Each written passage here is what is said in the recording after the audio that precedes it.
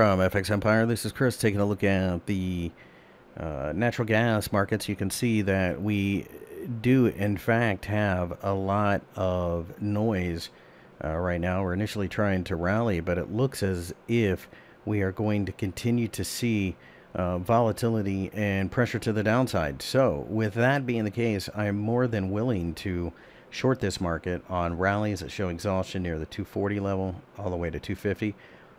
Or a breakdown below 230, I think opens the door to 220 and then possibly even $2, which is a longer-term target that I think a lot of people are gunning for.